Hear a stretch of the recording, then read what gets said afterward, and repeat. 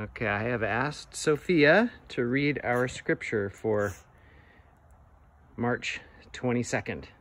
And what's the scripture?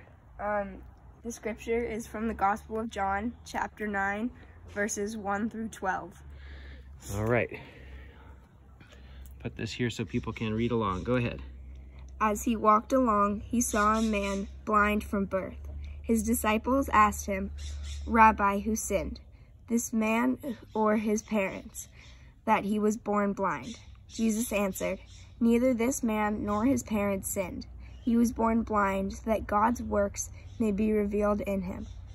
We must work the works of him who sent me. While it is day, night is coming, when no one can work. As long as I am in the world, I am the light of the world."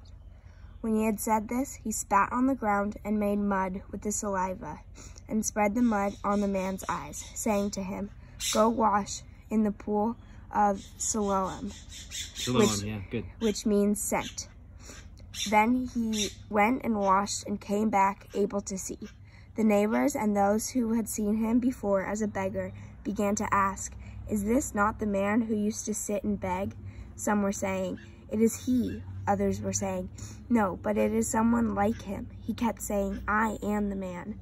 But they kept asking him, "Then how were your eyes opened?" He answered, "The man called Jesus made mud, spread it on my eyes, and said to me, 'Go to Siloam and wash.' Then I went and washed and received my sight." They said to him, "Where is he?" He said, "I do not know." What do you say at the end? Oh, amen. That's perfect.